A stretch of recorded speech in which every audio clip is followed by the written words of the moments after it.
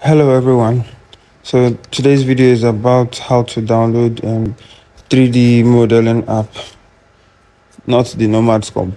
So open your Apple Store, search 3D modeling, my design my model on the search bar there. It should take you to a list of apps. So you can see the one that matches the name. Click on it. You see where you see open here. There should be a button that says install there. You can see the scene, so you know the exact one you're talking about. So just to see a bit of the specs, and then click it to take you to the scene. And then what you should see is the last file, the video I posted. This is the file, so it's incomplete. That's all for now.